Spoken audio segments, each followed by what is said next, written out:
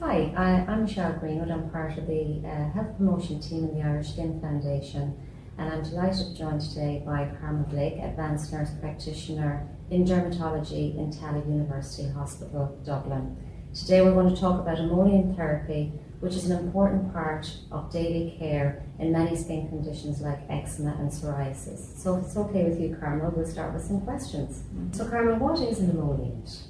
So emollients are products that soften and soothe the skin. Okay. And what are the different types of emollients? So as you can see here, Michelle, there's a huge range of emollients, but the three main groups of the emollients are the ointments, which are the very greasy products, the creams then that are less greasy, and then the lotions that are a lot thinner. There's more grease in these, and these are more effective, but often people don't find them cosmetically acceptable. So they prefer to use these ones at night, and they prefer to use the lighter ones during the day then, where they can just apply them and get dressed relatively quickly after applying them. So why are emollients important and how do they work? So emollients repair and restore the skin barrier. They also help to prepare the skin for other treatments if they're applying an active treatment. They, in scaly conditions like psoriasis, it helps to remove the scale. So then when they're applying their active treatment, that scale is removed. With so many different product types and different brands available, how do people choose the right one for themselves or their child?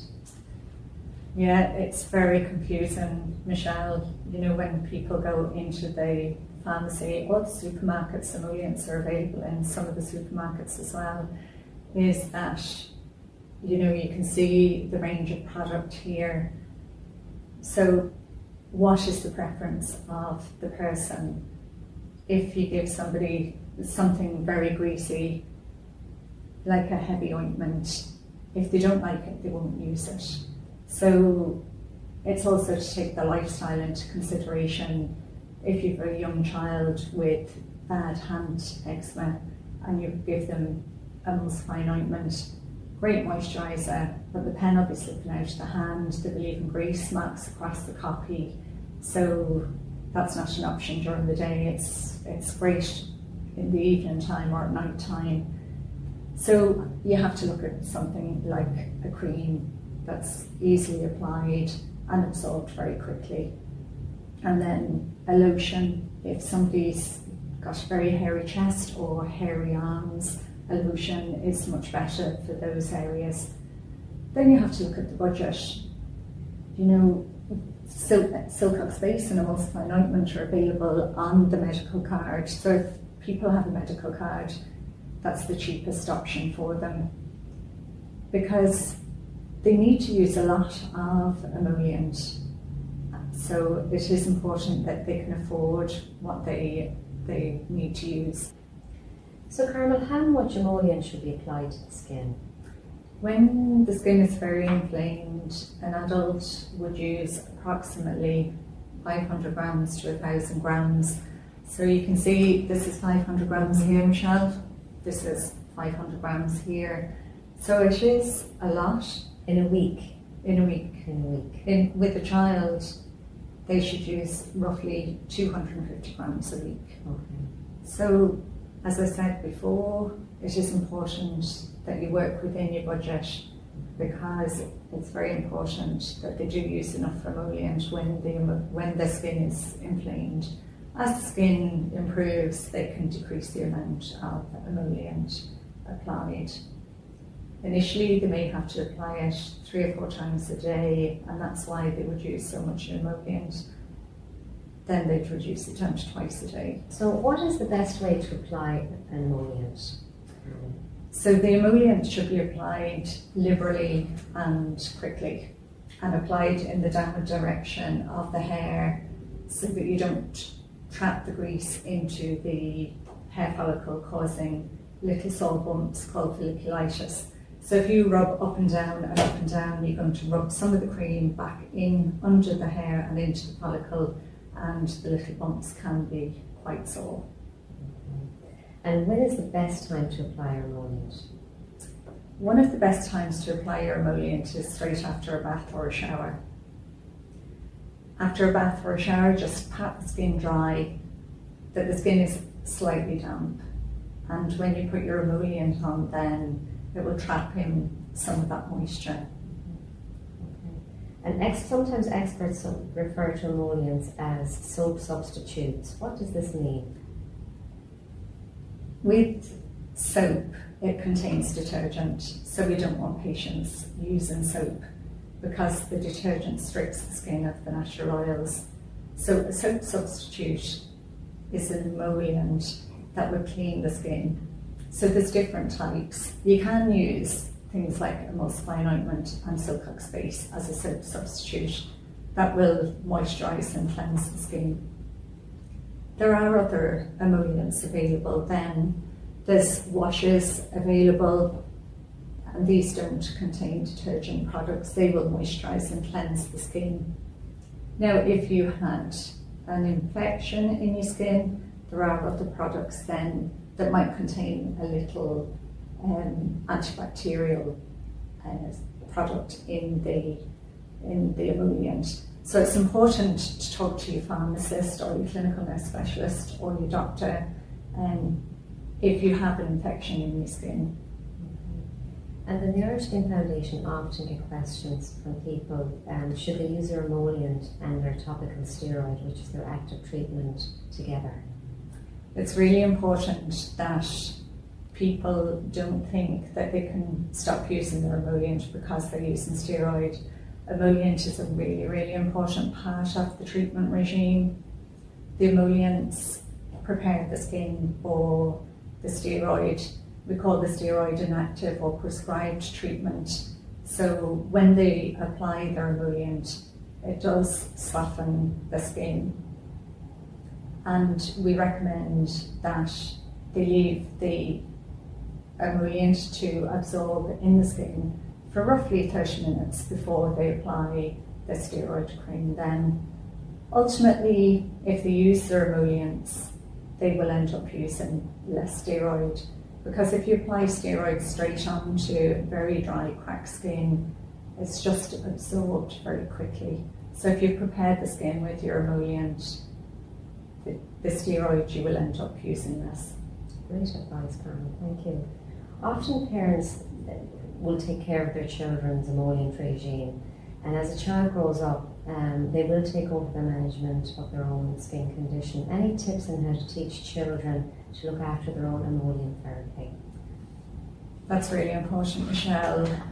A lot of children that have eczema will carry on having eczema and having to manage it throughout their adult life. Some children will grow out of their eczema, but it is important that they learn a good skincare routine from a very early age. So it's finding products that they like, and often, you know, if things are child-friendly, packaged, you know, with little colourful pictures on, it will sort of attract them to it. Plus, if it's a pump dispenser, it's easy for them to apply. You know, they can just pump it and rub it on. Try and make it fun if possible. You know, include the child. Say, I'll do your back, you do your arms, see who can finish first. You know, just try and make it a bit of fun for them. Also, just be conscious to make sure that the room is warm when you're treating them, so that it's not an unpleasant experience. If they're cold and shivering and then you put in a cold cream on it, then it won't be pleasant. So make sure it's a warm room, warm your hands, and then just put the creams on. And it should be done quickly. Great tips. Is there anything people should be cautious about when they're using emollients? Probably the biggest problem that I see is people sticking their fingers in tubs. When they stick fingers in tubs, they can contaminate the tubs. So they need to use something like a spatula, take out how much cream or ointment they're going to use, and don't scrape the leftovers back into the tub, because you will have undone your good work by using a spatula. You'd be putting contaminated cream back into the tub. So that's really important. Also, these products are greasy, so if you're using a soap substitute in the bath, you need to be using a bath mat, and in the shower as well. You also need to be aware that you can slip in the shower. Right. With some of the products as well, they contain paraffin, and paraffin is flammable. So if the clothes are soaked in the paraffin, you can't smoke when you've been applying the emollient. You could end up with a fire. Also, don't be putting creams on or ointments and standing in front of the fire, because if your clothes have got the ointment soaked into your clothes, again, could start a fire. But it's okay to have the emollients on your skin. It's safe to put emollients on your skin. It's just to be careful of the soakage into the clothing and bedding. Yeah, and you have to change those regularly. Absolutely. Okay, yeah. Great. And during, we are in COVID-19, there's been increased hand washing and use of sanitizers, and people are finding their hands becoming dry and sore. Have you any hand washing or hand care tips during this time, Carmen? That has been a major problem, Michelle. In the healthcare setting, I've had numerous queries of staff just coming up to the department to see if we can give them advice about hand washing and hand sanitisers. And on the helpline, we've had a lot of queries as well about hand eczema. The thing about COVID-19 is that it has a lipid layer, and in order for us to destroy the COVID virus, we have to break down that lipid layer. So the guidelines have been that a hand sanitizer should contain a minimum of 60% of alcohol in order to break down the COVID. So the hand sanitizer that I find very good for people is a 70% alcohol sanitizer, and it also contains aloe vera, so it does have a moisturising benefit. So staff and patients have looked at that, and initially people were using ordinary soap, and if you're in somewhere where you have to use soap, you can use this soap, wash your hands, do your proper hand wash technique, and then rinse as much soap off as possible at the time, and then do an extra little wash with your emollient to remove any detergent from the hands, and then apply extra emollient as a barrier. But in the home care setting, you may like to use a hand wash that is gentle and that will break down the COVID. So this hand wash is very gentle, and it has been proven that it will break down the lipid in the COVID. Another tip, if you're doing a lot of hand washing, is at the start of the day you may want to put a silicone barrier cream on your hands. For example, EpiShield is a very good barrier. It's effective for 4 hours after application. Even with hand washing, you don't need to reapply it only every 4 hours. Okay, right. And have you any tips for parents of school-aged children who may be struggling with their hand dermatitis at the moment? Yeah, with children, you want something that's easy to use, and to prepare a little pack for them that they can use in school would be good. Okay. So forget about the soap and the emollient, because they're not going to do it. They want something that's quick and easy. So a hand wash that is COVID destructive, that they can use for a quick wash, and a gentle hand sanitizer that's a great size that can just be stuck into the school bag, and they can use that. Ideally, a little emollient if they will use it. Okay. But to put the gentle products in that won't cause stripping of the skin is important. Great advice, that's great. And before we finish up, would you have any other tips you'd like to mention or share with us? I frequently get tips from my patients, and probably one of the best tips that I got from an elderly lady who was living alone and had nobody to do her back. She had psoriatic arthritis, so she was very stiff and couldn't reach her legs. So this is the emollient that she uses. She's not dependent on anybody to apply creams to her back. So she's able to reach every area herself and able to spray down the legs. So that was a great tip So it's a spray from a patient. So there are different sprays available, again depends on your budget. Okay. But one tip I'll give you is if you are using these sort of sprays, they need to be using the towel on the ground. Just, there are little particles of oil in the sprays and it can leave tiles slippery. Okay. So you just want to make sure that they're standing on a towel when they do this, so that there's no spray of oil left on the tiles. Right. Also, it's great to go into your pharmacist and talk to your pharmacist.